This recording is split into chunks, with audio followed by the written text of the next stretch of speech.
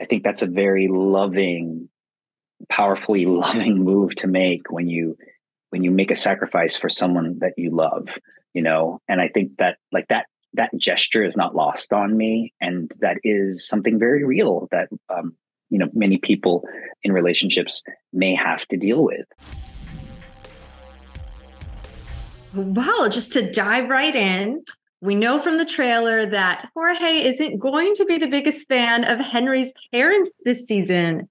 Right. So, Vincent, given how accepting and open Henry has been with Jorge's family, might this cause some issues? Yeah, we're going to cause some issues, but I think what's really cool about this setup that Gloria has given our characters, Henry and Jorge, um, you know, Gloria knows with everything she's writing, she has to write that authenticity. And even though Jorge and Henry are totally compatible, there's always going to be something that comes up, especially when it comes to like extended family, your parents, and wanting to be accepted. And we really cover that in such a fun and unique way. I don't want to give it away, but it's very real. Like every relationship has those moments. Every relationship has those questions. But and despite those moments, relationships can also get stronger because of those moments. And I think that's beautifully depicted in season 2. And we have the writers to thank for that. And Gloria and her associate Andy, like we really like won the prize, and like it's pretty juicy and fun. I absolutely love the relationship between your characters. You guys have great on-screen chemistry. I love how willing they are to, sacrifice and compromise for each other. So, will we continue to still see that love and support this season between them? Sure. I mean, I think that the one consistency in one of the main consistencies in the show itself is the love between Jorge and Henry.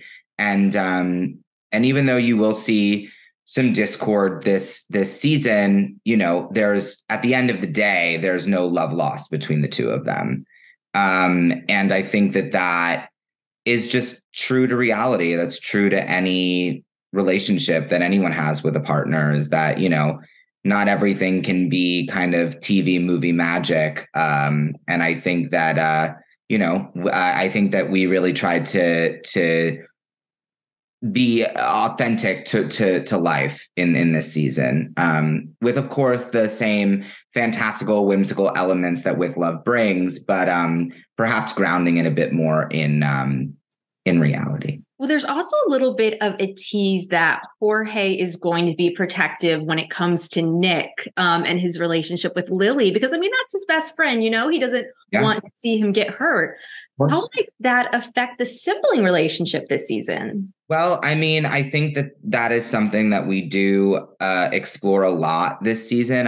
When you meet Jorge and Lily, they're best friends. They wear their nameplate necklaces of each other's names. They truly are attached at the hip. But we explore a lot this season about, as individuals, we grow and change and get older. And sometimes that's met with discord and kind of inevitable conflict.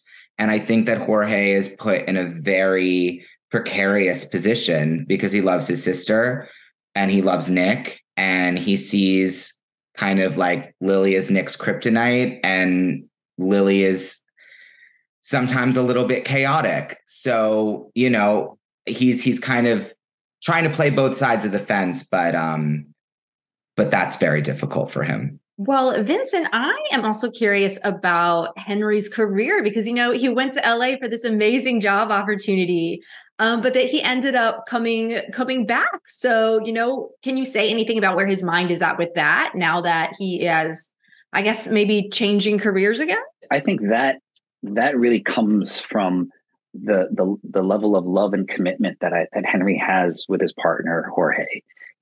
Like if Jorge was very clear that he wasn't happy and then he missed his family, and I think that's a very loving, powerfully loving move to make when you make a sacrifice for someone that you love, and I think that that gesture is not lost on me, and that is something very real that many people in relationships may have to deal with.